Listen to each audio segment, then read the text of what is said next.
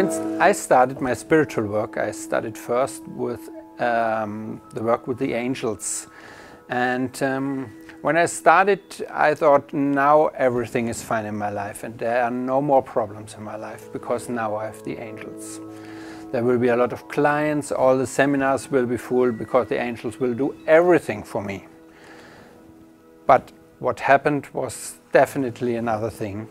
So nothing happened, there were no clients, there were no full seminars, there were a lot of blocks and a lot of fear and a lot of frustration and anger. Because what I didn't knew is that the angelic world, the angels and God tells us before we can deliver you what you want and before you can improve your life, you have to change your thoughts and you have to solve your blocks. So the first law for improvement in your life is that you have to look to your fears and to solve your blocks. Without doing that, nobody, not God or not the angels, can deliver anything for you.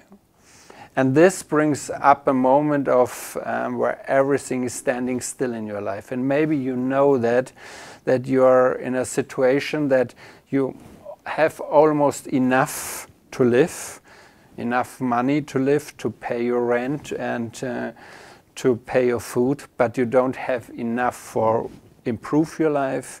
You have a relationship which is good, but it's not what you want, but it's better as no relationship. So this is a balance of nothing happens and nothing change. Like in the chess play where the putt situation you do always the same things and nothing happens.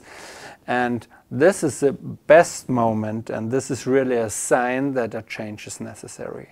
And that's where the book Dio Risponde Sempre is beginning. It's when the person is sitting at the beach and is in a moment of completely standstill. His life is working, he has enough, but he hasn't enough for improvements and for other things. And then a person comes in and asks him, what do you want to change? And this person is called Samantha. And between our main person in the book and Samantha is developing a story about the confidence and all the things, how to improve your life and the single steps you have to do. But the good thing and the good news now for you in your life is whenever you see this situation of a standing still everything and you have this what I call a putt situation, that every time it's the same, it's not enough but it's enough to live. Though you can say it's enough to live but it's not enough to die, and this is completely an unsatisfactory situation in your life. This is the moment where you can sit there and say, okay, now I have to change your blocks. Don't go into fear, don't go into victimhood and blaming your life, yourself and anybody else about something what is not running well in your life.